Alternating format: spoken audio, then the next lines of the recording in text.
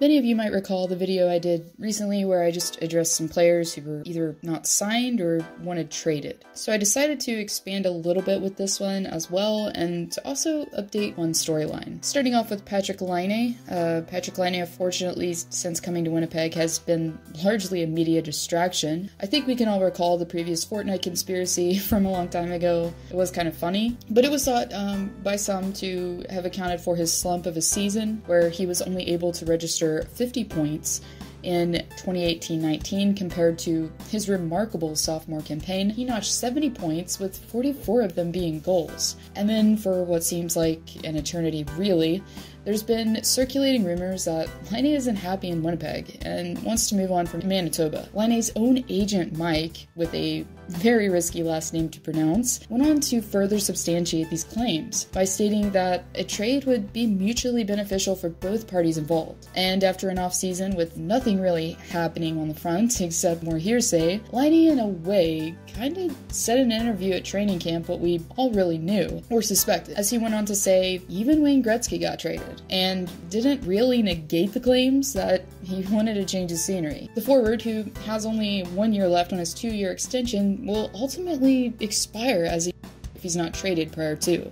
And while many have seemed to gravitate towards the one-for-one quick solution of swapping the two disgruntled forwards, Dubois and Laine, in my opinion, that's not going to happen. In fact, I'd really be shocked if it had to come to that. As Laine, as most of us know, is a great goal scorer when he's hot. His shot is one of the best in the league, but when he gets going through his slumps and he can't find his game, he's generally absent. Just like Ovechkin was, I think a lot of us can recall during his early years, Laine often neglects to do what Coach Tortorella and the Jackets pretty much live by: play a two-way game at both ends of the ice. For Jarkko Kekalainen, even though Laine is a fellow fan, if he has any sense or even questions the Jackets coach first for consultation, as many do, before making a trade, he'll definitely think twice if he wants to avoid another PR nightmare, just like the one he already has on his hands with Dubois right now.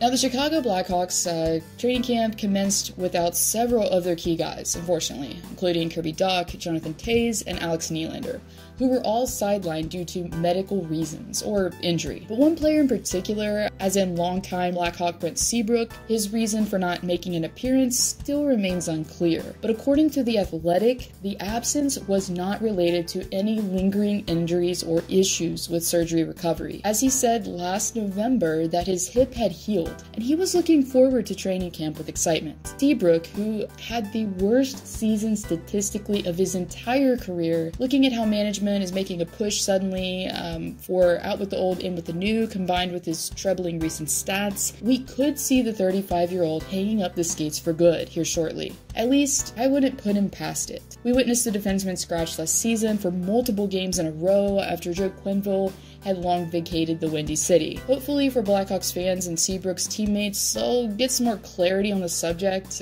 released sooner rather than later.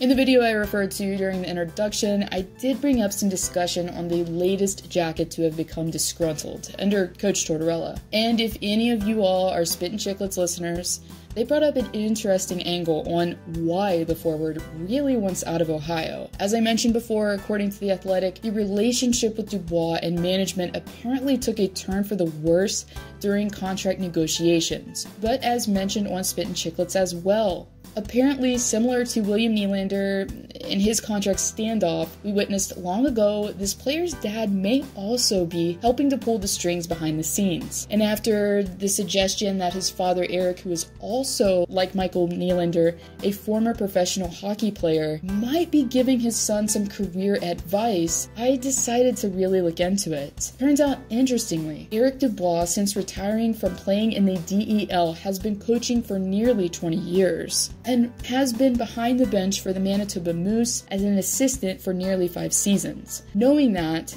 and that the two have a close bond, and that Pierre is often known to consult his father for hockey advice, could the obvious friction that came about between Dubois and Tortorella last postseason be the true motivator for the number one center to want out? Even though a trade is obviously going to happen eventually, I think it's important to remember that the team has no real obligation to orchestrate a trade at all. But it's never a good look when you have a key player not denying that he wants out. Ugh. Regardless, whether it's during the season or in free agency, I think it's fair to say that Dubois will be traded before his 2-year deal expires.